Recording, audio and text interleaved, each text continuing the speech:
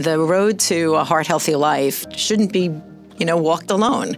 You need to have a good physician, a good clinician who you can partner with over a lifetime, someone you trust, someone who understands your needs. But then partnering for some of these lifestyle decisions with friends and family has been shown to increase the likelihood that you'll stick with it.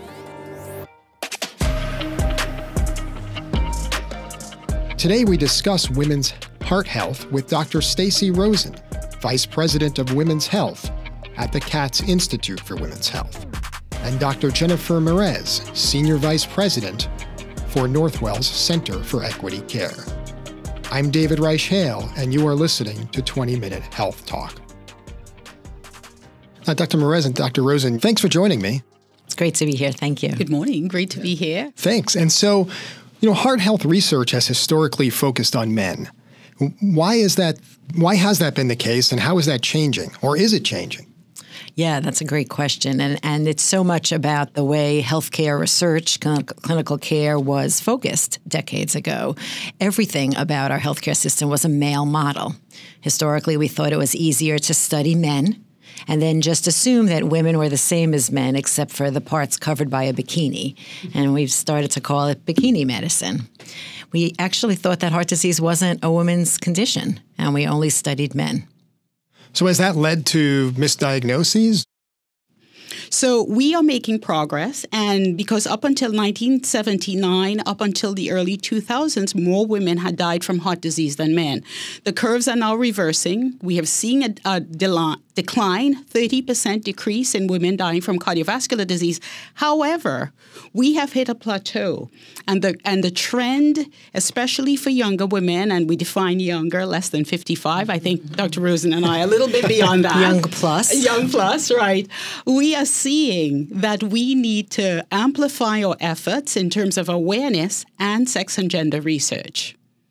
Imagine for the first 25 years of our careers, Jen and I practiced cardiology in a world where mortality rates, death rates for women were rising and rising and rising at the same time that morbidity, sickness, and death rates for men were dropping. So all of a sudden, what we had historically thought of as a man's disease, or something that if we studied men, we could just give women the same preventive strategies, the same testing, was clearly wrong. The science had to change, and when it did, catch-up happened, honestly. We studied women. We discovered what things worked for men, did not work for women. We discovered that some diseases were completely different, even down to the anatomy. Remember, every cell in your body has an XY or an XX for most of us, and all those cells are different. I think the important thing we learned, definitely, I think we need to highlight this, that from the American Heart Association, their focus on Go Red for Women, which there's a huge scientific component, we learned that 80% of heart disease is preventable by controlling risk factors. So awareness is very, very important, and thrilled that you're doing this show to bring awareness to or millions of women out there. So 80% of heart disease is preventable by simple lifestyle changes. We also learned in terms of the science that heart disease presents along a spectrum. Men typically will have that sort of buildup of plaque and a focal blockage that leads to heart attacks, which is the most common form of cardiovascular disease, whereas women can have, buildup of plaque in the large arteries, typical for older women, but younger women can have diseases of the small vessels, microvascular disease, and dysfunction of the lining of the vessels that manifest heart attacks eventually, or chest pain, or some of the symptoms. Hence, when we are just looking for focal stenosis, it leads to misdiagnosis. Misdiagnosis, under-recognition of disease, mistreatment, or under-treatment. What we know is that women do get chest pain with angina or heart disease pain, chest pain from ischemic heart disease, coronary disease, but they will often get other symptoms as well, either with the chest pain or instead of the chest pain. And it can be very subtle. Breathlessness, some gentle fatigue in the shoulders or the back. I've had patients who've talked about toothaches, going from dentist to dentist, a little bit of head fog, perspiration that felt clammy or different. So remember, historically, we didn't think women got the disease. They're not presenting in the exact stereotyped way that we think of. And historically, the medical world didn't think that this was something to evaluate. And on top of that, some of our testing, as Dr. Mieres pointed out, didn't show the standard types of blockages or abnormalities on stress testing. So you put that all together and you think a woman doesn't have heart disease when she really has it in a different way. And we now have diagnostic algorithms that can look for different types of heart disease or the pathophysiology that shows up in women, looking at the small vessels, looking more closely at the lining of the blood vessels to see whether a woman is at risk for heart disease, heart attack, and whether her symptoms correlate so treatment can be started. Let's talk a little bit about stress also, because look, who runs the household? It could be the man, it could be the woman when it comes to the finances. It can go either way. But when it comes to kids and sort of family structure, I mean, I know in my house, my wife is the reason why I know what day I'm supposed to leave to do anything. She who must be obeyed.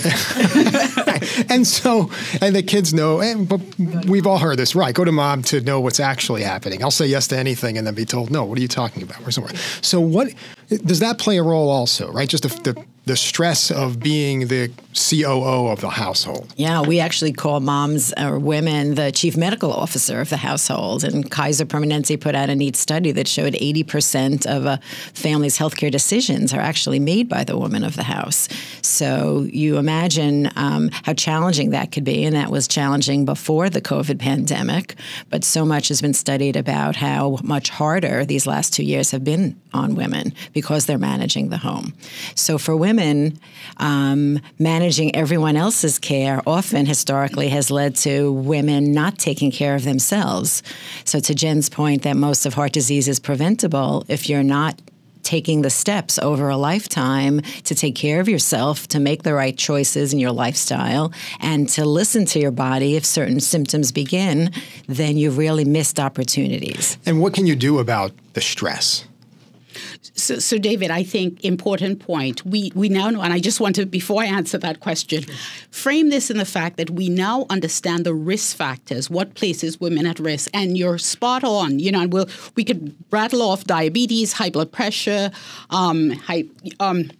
sedentary lifestyle, elevated cholesterol, all of these factors. But the science in the past 10 years had shown that stress, chronic stress, is indeed a very potent risk factor, more so in women than men.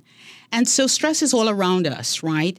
So the key thing is learning to mitigate stress. Some studies have shown that mindfulness, meditation, deep breathing, listening to music, anything that you can do to sort of decrease your blood pressure, because that goes up with stress. Stress is the flight mechanism. Decrease your cortisol levels will definitely decrease your risk for heart disease. So stress, important risk factors, exposure to chronic stress.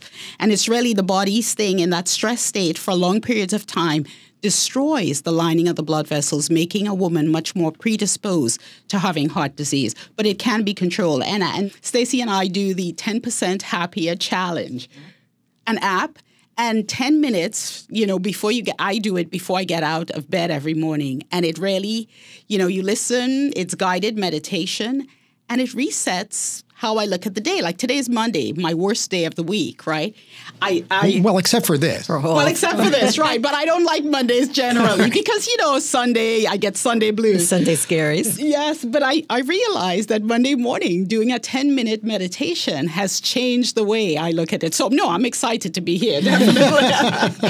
and please know this is science. Women historically were told that this is in your head, dear. Mm-hmm. Are you stressed? Is there an argument with a child? Whereas the truth is the stress mechanism is a physiologic and structural harm on body's mental behavior, on body's artery linings, on heart rate, on rhythm, etc. So the Heart Association, which has such an elevated level of science, actually recommends mindfulness and yoga with the same scientific credibility that we recommend aspirin for certain people or stress tests for certain people. So this isn't just in your head. It's part of our entire physiology. And the point, actually, that Dr. Mieres just brought up is partnership.